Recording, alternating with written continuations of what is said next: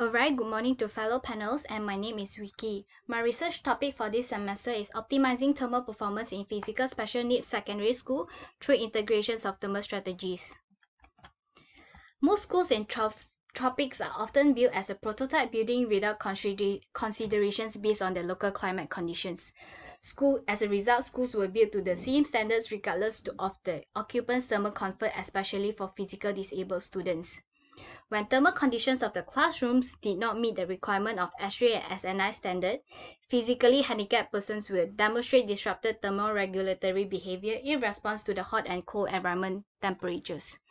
So the aim of this research is to design a good thermal performance physical disabled school as well as to improve the physical wellness of the students. The research objectives are to identify how thermal performance and ventilations in school affects the thermal comfort of the physical disabled students, to determine a study on double skin facade and courtyard in providing an optimal thermal comfort learning environment, and lastly to propose an appropriate double skin facade and courtyard to achieve an optimal thermal performance learning environment. So why ventilation and thermal performance for physical special needs?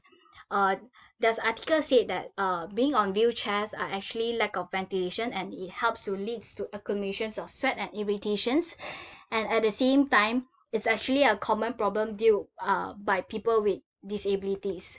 So what happened was, for normal people, when we sweat, sweat intended to cool down the surface of the body by interacting with the air. However, for disabled, they will have difficulty in shifting their weights, hence having issues in perspirations, and that causes skin irritations.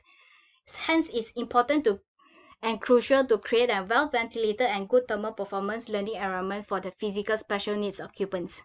So why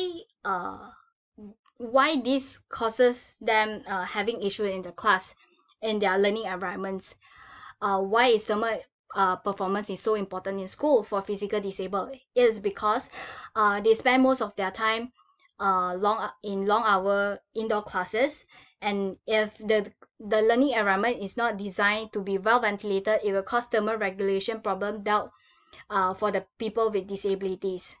So there's two passive cooling methods for thermal comfort that I'll study on and design in this research is double skin facade, which is heat preventions and protections, whereas for wind-driven cross ventilations for the courtyard is focusing on the heat dissipations and also rejections. The clients are a corporation of Ministry of Education Malaysia, Yayasan Army Foundations and Leap Ed Services, whereas the user are secondary school physical disabled children at the age of 13 to 17. The site is located at Jalan Kampung Lalang, Edu City, Iskandar Putri, Johor Bahru, and it's actually surrounded majority by institutions and also commercial buildings. Moving on to site planning, I focus on 4 category, which is the circulation, noise, sensory view, and also the wind and sound path. Whereas for building programs and spaces, is divided into 5 main categories, which is learning, management, F&B, recreational, and also accommodations. So one of the case study for this that I study is about disabled school, where I study on how they focus on moving stuff to single story structures, and at the same time they combine spaces for multiple usage and equip large classroom with ample built-in storage spaces. For design strategies, the first these strategies are split level floor system. When we talk about physical disabled, by having split level floor system, it reduces the vertical height from one floor to another, hence the length of the ramp reduces as well. That's helped to reduce the distance traveled by the physical disabled. The second design strategy is the courtyard configurations, where there's a literature review stated that it's to obtain the optimum shading and wind ventilations, it's best to have the courtyard orientation facing elongated to northeast and southeast directions. Another design case study I've studied is Huadao Middle School, China, where it they have courtyards which helps to create different volume and enriching spatial hierarchy and visual connections. And at the same time, their ramps and also stairs create more spaces for social interactions and also serve as vertical circulations. As for design, double skin facade, while the semi-open courtyard facing north-south tackling part of the thermal issue, the classrooms and dormitories are exposed to morning and evening sun, which produces direct glare and higher radiant. In this case, double skin facade provides shades and at the same time enable to reduce the heating and cooling consumption, as well focusing on the classrooms and dormitories. So, as we all know, double skin facades are expensive in terms of construction costs. However, installing double glazed windows would be definitely reasonable, as these windows save up to 50% in total load of the buildings. Since double skin facades are actually pretty expensive, perforated metal are a good alternative as it's cheaper than double and triple glazing. According to this research conducted, perforated metal provides low solar heat gain coefficient as well, having less solar heat transmit and provide good shading at the same time. The building is designed to be natural ventilated, hence the cost of the perforated double skin facade can be offset by the AC expenses in long run term. So this is the double skin facade case study they have studied. They use perforated metal panels wrapped around a primary skins of glass wall to create a high performance dual facade. It helps to maximize energy performance and reduces glare at the same time. Here's the east perspective of the building, and how do I come up with this form? First, I started off by side massing with rough massing with long east and west facade, short north and south facade.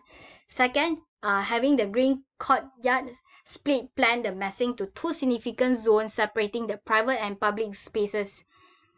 Third, permeability to create pocket spaces and void to improve air ventilation and sensory view. Fourth, hierarchy and view.